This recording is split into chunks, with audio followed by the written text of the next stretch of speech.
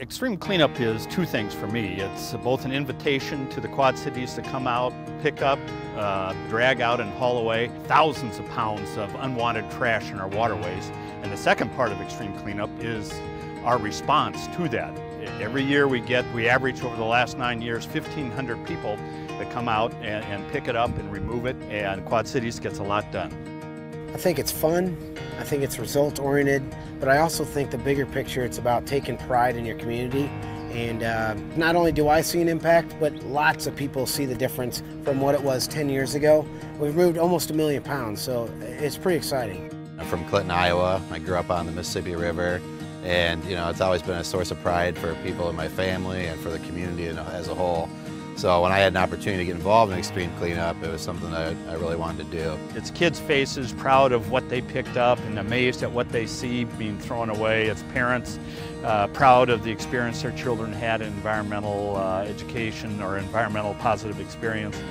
It feels good because, we are keeping the earth clean, and on the other aspect of it, I'm teaching my kids to volunteer your time to do good things for the earth and to keep it clean for when they have children and their children have children. Somebody came and said, hey, we got a large group of students that want to participate. Could we do something in Duck Creek? It was so successful in Duck Creek, I thought maybe we just create one opportunity for everybody to go and clean up by their home, where they live, in the creek, in the ravine. And so that's how the XStream Cleanup was sort of born. The beauty and the brains of it is the Waste Commission of Scott County. They really are the organizing group that puts it all together. Our community turnout is awesome to this. I mean, we have so many volunteers that come out and they all work hard and they work as a team, and we pull in quite a few bags. When I think of water quality, I must think of the recreational aspect of it, and that this is a fun place, and we fish out of it and we eat those fish, and so it's something that we use every day. So that water is important to us, for a lot of reasons.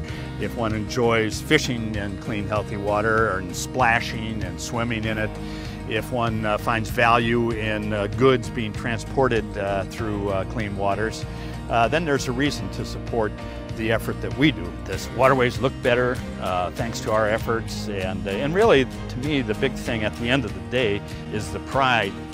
It's been a pleasure doing this. It's really enjoyable. The people that I've met throughout the process, and just that we are making an impact in an area that was really neglected for a long time, and something I hope to do in the future. I hope we can find other sites, and I also hope we can build awareness.